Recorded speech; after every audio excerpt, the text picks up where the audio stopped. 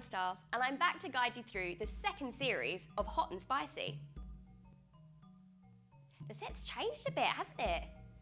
Despite what you might think, I'm not going to be presenting the weather today. I'm actually going to be showing you how to make the delicious treat of Namoura. So why have we got a map behind us, you might ask? That's because Namoura actually has a couple of secret identities. In Egypt, Namoura adopts the name of Basbousa, though some people refer to it as harissa, whereas in Turkey and Greece, it can be called Ravani or Revani. Yet in Lebanon, Syria, Jordan and Palestine, it's referred to as Namoura. Wow, is that confusing or what? Well, whatever way you look at it, how to make the delicious treat stays more or less the same, which is what I'm about to show you with our new guest chef, Claude. See you soon. I'm back today with Maria and Claude, otherwise known as the Lentil Ladies. So what are you cooking up for me today, girls?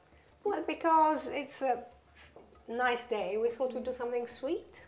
Sounds good. So we're going to cook Namoura, which is a Lebanese sweet. Nammoura is a famous Lebanese pastry made with semolina, soaked in sugar syrup and decorated with almonds. The sweet is typically found on trays of Arabic pastries alongside dishes such as baklava. This delicious dessert is very popular in many regions of the Middle East and can interestingly be classified under different names. In Lebanon it is called Nammoura as we are referring to it today, though Egyptians actually refer to this delicious treat as Basbousa. It is also popular in the Jewish kitchens under the name of tishpishti, where it is generally made during the Passover holidays. It's semolina based and it has almonds and it's soaked in a fragrant syrup which has orange blossom flower and rose water. So it's something that is delicious that you can find in the shops in Lebanon, but it's quite nice if you can make it at home. You can find it as part of a baklawa. Part of the baklawa selection, yes. But it's better if you make it yourself. It's always better if you make it, if you can be bothered. To make the Namoura cake, you will need the following: 400 grams of medium semolina, 150 grams of caster sugar, 125 grams of ground almonds, 75 grams of shredded coconut, 1 large tablespoon of plain yogurt, 125 grams of butter that's melted, 200 millilitres of milk, 1 tablespoon of orange blossom water, and 1 tablespoon of rose water. For the syrup, you will need 335 grams of caster sugar, 200 millilitres of water, the juice of 1 lemon, and a dash of rose water and orange blossom water. For a start, the semolina, which is a medium, not a very coarse semolina, because semolina can be coarse, medium or fine. So we've chosen a medium semolina. And we have the ground almonds, which also will give it this lovely taste, which is at the same time fruity and a little bit bitter. But it's actually counteracted with the sweetness of the sugar that we're going to add. So it might be a bit different how you might find the dish as part of a baklawa. It probably is in a way, because I'm not sure whether we're adding now coconut, grated coconut. And then we have the sugar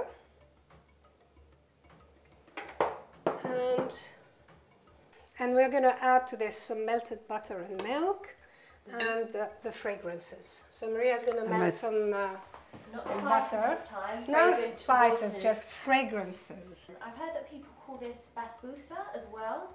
I suppose they call it Basbousa. Sometimes I've heard people call it Basbousa in Lebanon, which I believe is probably called Basbousa in Egypt as well.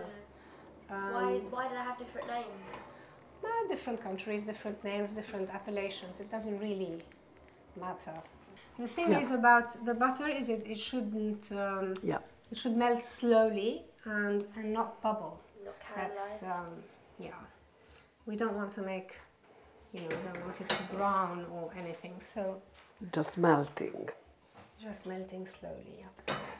It takes a bit of time, but it's worth doing. Now that the butter has melted, I'm going to mix it with the cold milk. So we've got the cold milk and the butter. So this cools the process. And then a little bit of orange blossom water and a little bit of rose water. Do you find that really intensifies the flavour, or do you not notice it? Yes, no, you do. I like it. I don't think you should overdo it, but a little bit is just right. It just brings, you know, it brings the garden to the kitchen. And we're going to make a sort of paste, which will be the basis of that. I mean, it's not quite a dough. You don't work it like a dough, but it's more like a thick paste. And we're going to leave it to rest for an hour. What's this? This is yogurt. Just a little bit. It's only a tablespoon of yogurt. In the meantime, we could be making the syrup. And so when all the ingredients are well combined, we can put a tea cloth and leave it. And that's to keep it moist. To keep it moist and leave it to rest, so that the semolina and the almonds absorb all the liquids, so it'll become a little bit thicker once we're finished with the soaking. And then we need the sugar. Okay, caster sugar. Caster sugar. Caster sugar, yeah. And water and a little bit of lemon. Now that the sugar has melted, I'm going to increase just the heat a little bit and bring this thing to the boil. And then it'll slowly become a sort of a syrup. So we lose a little bit of the water and the sugar becomes thicker. And then it'll be ready. And then we can then flavor it with the orange blossom and the rose water, yes.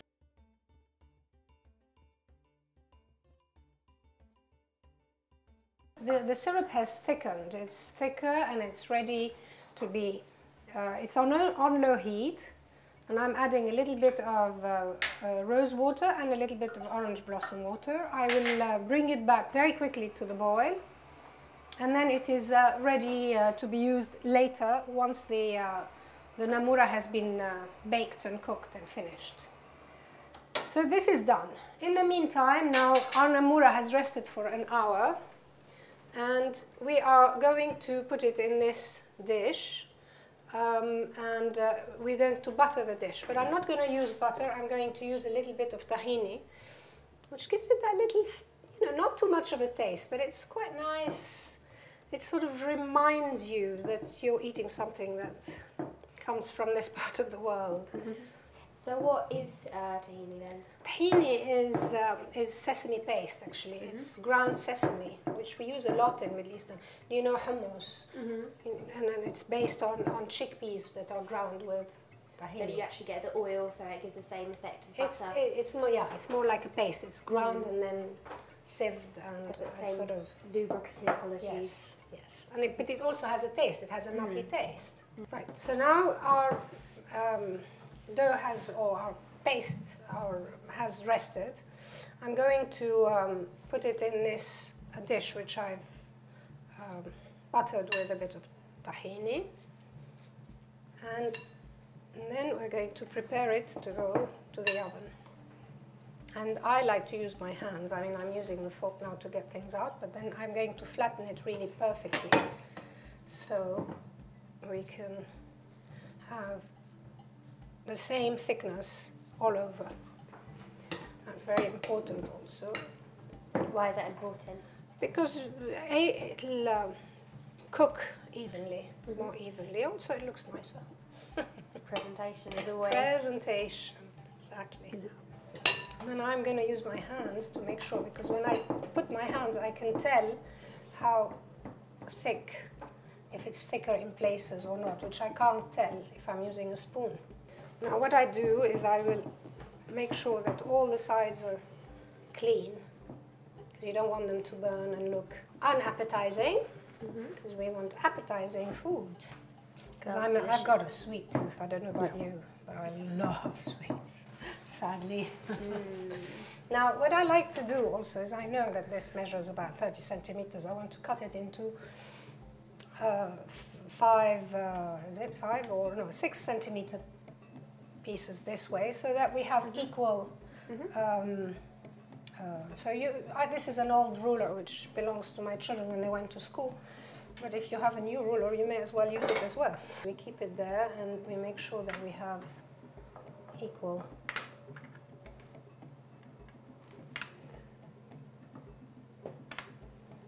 And then we do the same on this side.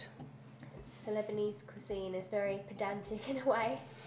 I wouldn't say pedantic, I would say sophisticated. Sophisticated, in a good way, of course. In a good way. Pedantic in a good way. And then we run the knife almost to the end. Are you just making the marking, or are you I'm going making all the the way, markings, not yes. all the way to the bottom of the dish? So we need to put precisely all facing the same way. Yeah. And you don't need to press them down too much, but enough for them not to lift off in the cooking. And to pick up the best. And to pick the good ones. Is this just purely aesthetic, or does it complement the flavour as well? It complements the flavour and it's also aesthetic. Because remember, we've used ground almonds in it. Oh, yes. Now we're going to put it in the oven.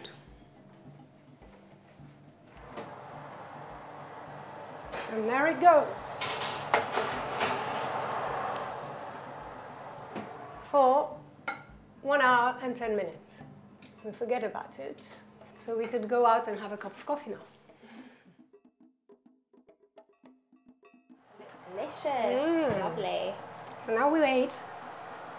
Smells good. Yeah. For a couple of minutes. And then we put with the syrup that we've already prepared. And it's good to put it when it's hot because it's going to absorb it. If you put it when it's cold, there's no absorption and it stays there and sticky on top. Here, the cake will actually pick up all the bits of syrup. And the kind of the grid lines you cut earlier on help absorb. Will help, yeah. Yeah.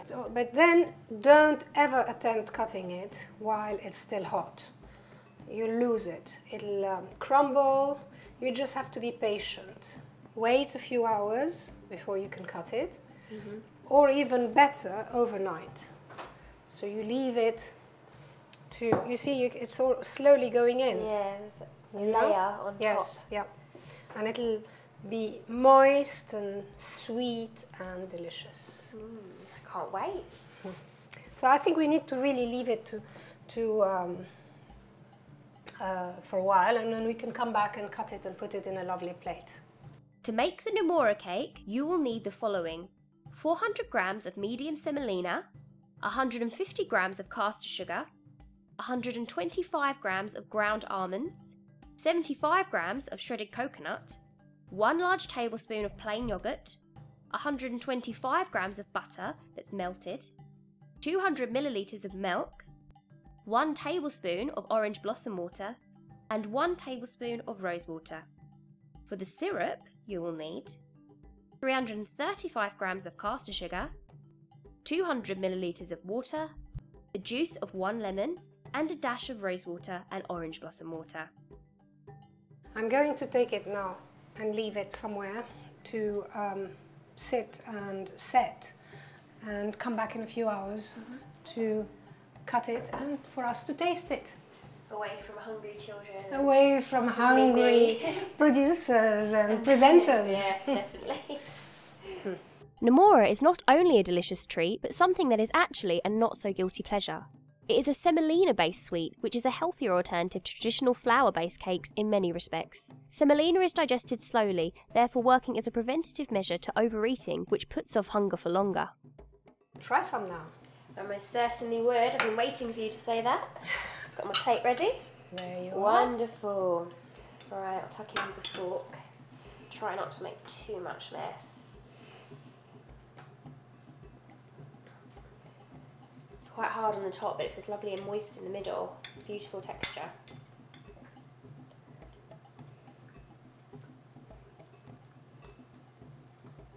It's lovely. Delicious. It's very rich. Now the interesting Very thing rich, about yeah. this Nammoura is that it should be also brown in the bottom as much as it is on the top.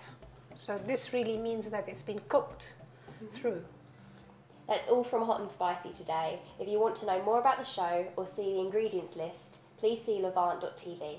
And also, be sure to like our Facebook page at facebook.com/Hot and Spicy TV show. So until next time, be sure to keep it hot and spicy.